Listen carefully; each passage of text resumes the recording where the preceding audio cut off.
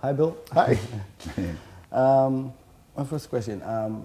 Your album "Let Me Come Over" Yeah. was part of my soundtrack of my adolescence. Oh, cool.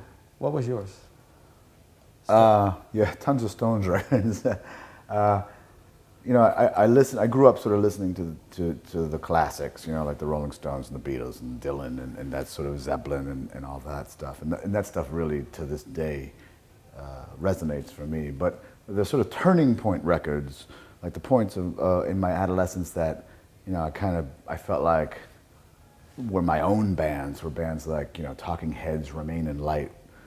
I had known a little bit of the Talking Heads, but when I got that record, Remain in Light, it was like so far out of space that I still listen to that record and just think how amazing it is. And then you know, that same year I got like U2's first record, Boy, and I started listening to my friends got like, you know, we would share our records, and my friends would get that first Clash record, and all of a sudden it was like, it felt like we're finding our own bands, you know, like this was like, these bands, I don't have any older siblings, but, you know, these, like the Stones and those guys are like bands of our older brothers and sisters, and and that was cool, and we loved it. But all of a sudden, like, we started finding out new bands, and the Talking Heads, like I said, weren't new at that point, but they were almost new, and U2's, that was their first record, and I remember going to see, like, the English Beat, and having an REM opened up for them, and just thinking, this band REM is fantastic. And so, you know, there's always those records that are turning point records, and that first REM record, then the first Replacements records, and then the Who's Could Do records. Those are things that really just like rang for me, you know. Yeah. And do you also have music that really inspired you to go play the guitar yourself? Well, I played guitar from, you know, age 12 or so. So it was like that classic rock stuff. It was like the Stones and Neil Young. Neil Young was a big influence on my guitar playing, obviously. Yeah. I think that's more obvious than the Stones.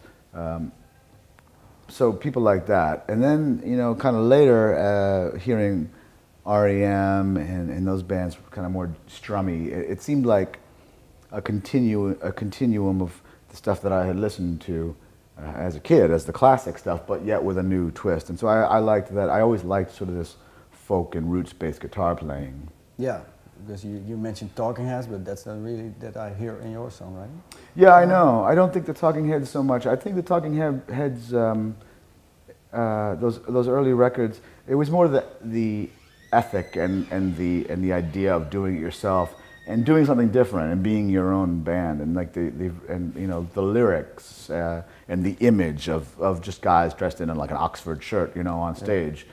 That sort of thing. And then, you know, that sort of resonated for us well, even, you know, when we started a band, people would, when we first started coming, especially over to England, people were obsessed with rock band imagery. And to us, that always felt like a cliche that you left behind, that should have been left behind for good, you know. But it's still to this day, it's like, I don't know who freaking Pete Doherty is, you know, but I just see his picture all the time. It's because he falls right into that kind of cliche idea of what a rock star, a punk rock guy should be. And I don't know if his music has any relevance. I may or may not. I just don't know.